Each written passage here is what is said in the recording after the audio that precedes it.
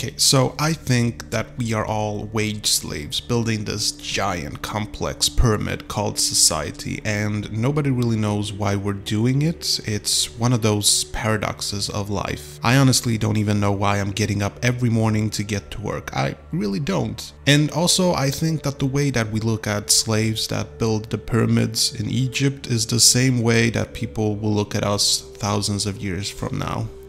Okay, so I don't want to sound pessimistic. That is not my goal. My intention here is to entertain you with my story and my perspective in a journey towards mental clarity and intentional living. So take this with a grain of salt. After all, you're listening to just some guy on the internet, okay? I think that the main reason why everybody gets up in the morning to go to work is that it's what all generations have done before us. And so we do as our parents did and taught us to do, and we will tell our kids to do the exact same thing. We used to be farmers and work for ourselves, but when the concept of money was invented, people worked for money instead of themselves. And today we have what is known as wage slavery.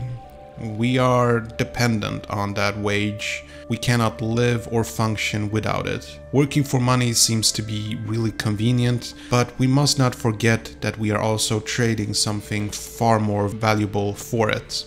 And that is time. Time is the one thing we cannot get more of, no matter how much money we have. Now, some of you might be saying that we work for food and survival, and basically that we've built this society, this structure where we help each other to do just that, survive. And for most part, I would agree. And I like the idea of us people living in a society where we don't have to worry about food or shelter. But it seems to be that practically speaking, we are working to entertain some kind of consumer lifestyle. A lifestyle we were fed by companies, thinking we need certain things to have a fulfilling life. And we seem to spend more than ever, but we still make the same amount of money, making ourselves more and more dependent of our paychecks. We build our lives around a work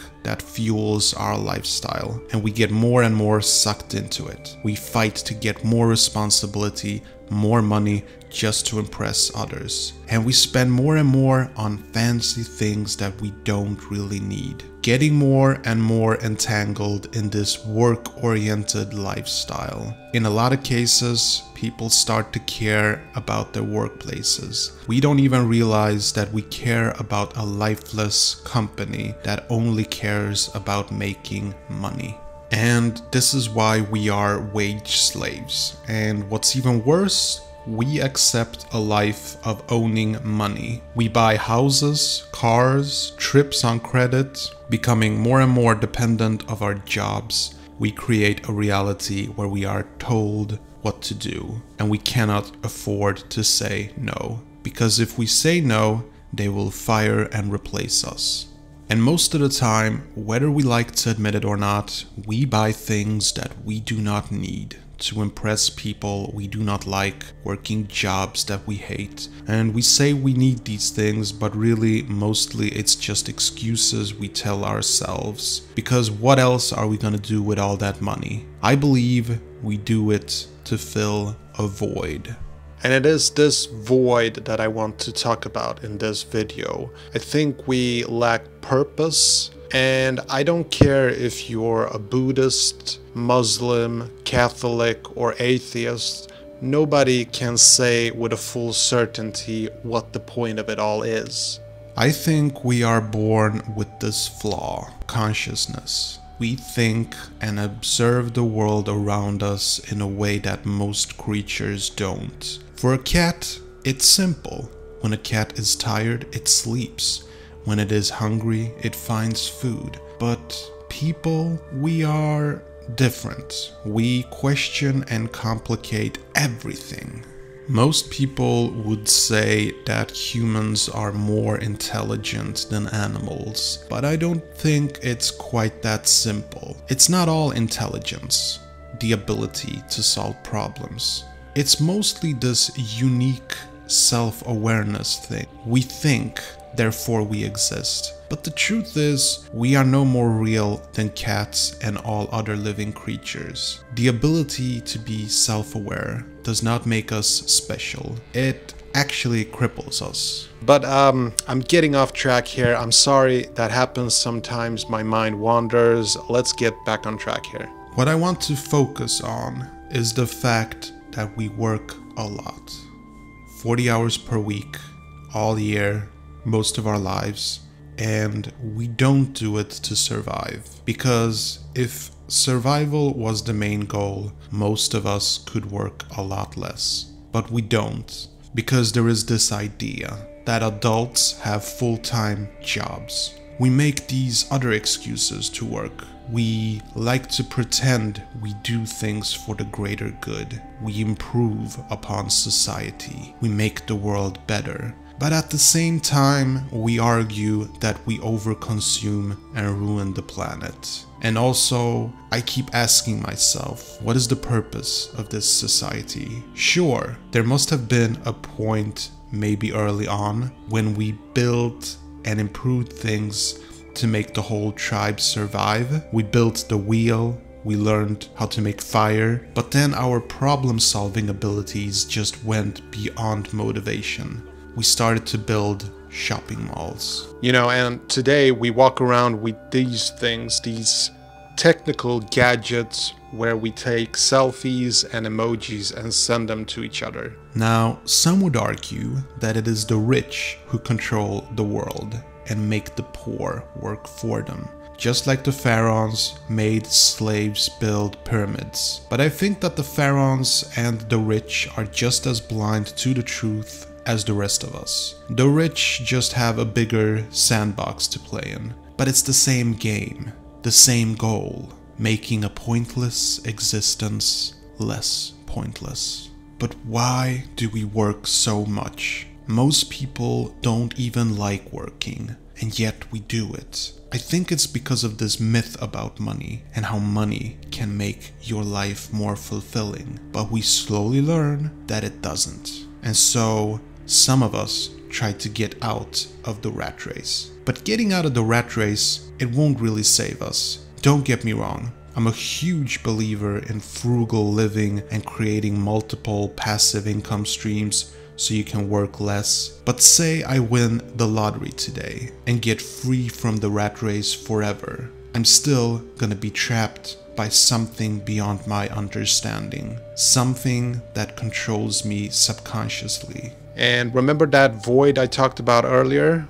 We still have this problem with overcoming the paradox of existence. The truth that everybody is hiding from. Every last one of us is avoiding the big elephant in the room. That we simply don't know what the point is. Life is a paradox. And no matter what anybody says, nobody knows anything. Everybody makes up their own idea of purpose, but it's synthetic and it usually makes no sense. It's about getting the latest iPhone. It's about getting a dream vacation. It's about having kids. Lies we tell ourselves to go to work to get a better salary, to make more, to get closer of having a purpose. But once we reach our goal, we just go after the next one.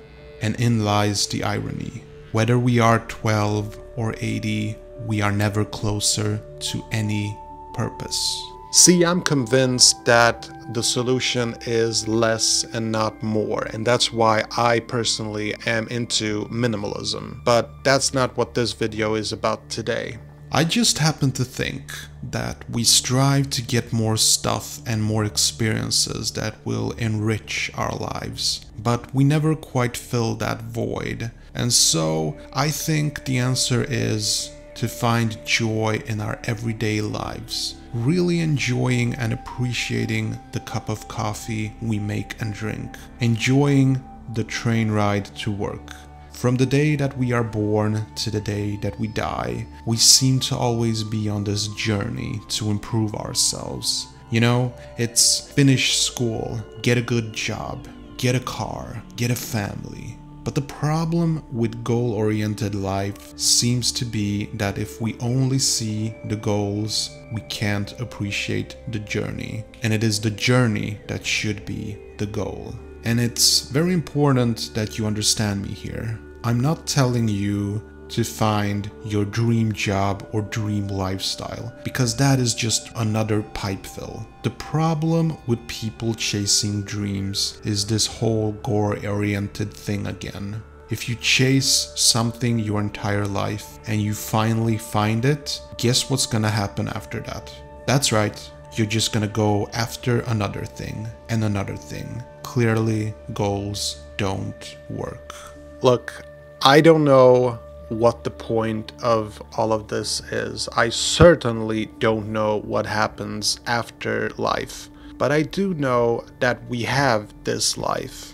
That's probably the only thing that I'm certain of. We have this one moment, this one chance to live our lives to the fullest. And so, the most important thing in the world should be to enjoy it, especially all those things we take for granted. A blooming spring, sunrises, coffee, love, dancing, sorrow, and joy. All the experiences that everyday life offers us. Okay, I hope you enjoyed this video, and remember what I said before, don't take this video too seriously. After all, life is a paradox and nobody knows what the point of it all is.